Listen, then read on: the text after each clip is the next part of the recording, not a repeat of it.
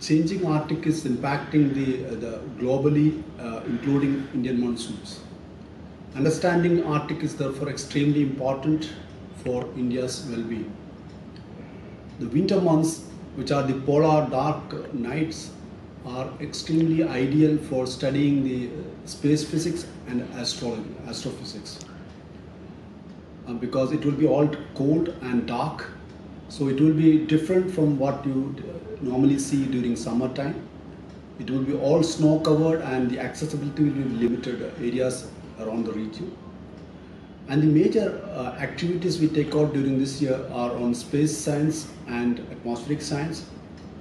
They would provide important features about the upper atmospheric phenomenon like aurora, and will find new inputs on the aerosol which is coming especially during winters to the Arctic region.